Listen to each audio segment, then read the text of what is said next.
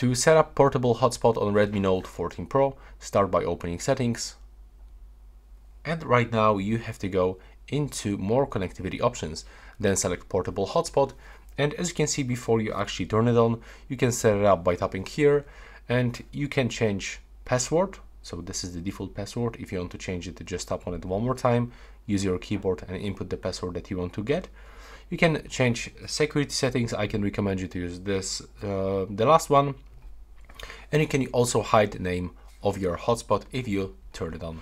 Then you can click here, and below you can also set the one-time data limit. So you can just turn it on, but it will also turn off your Wi-Fi, so it will only use your SIM. And you can also enable or disable this option to turn off hotspot automatically when there is no devices connected.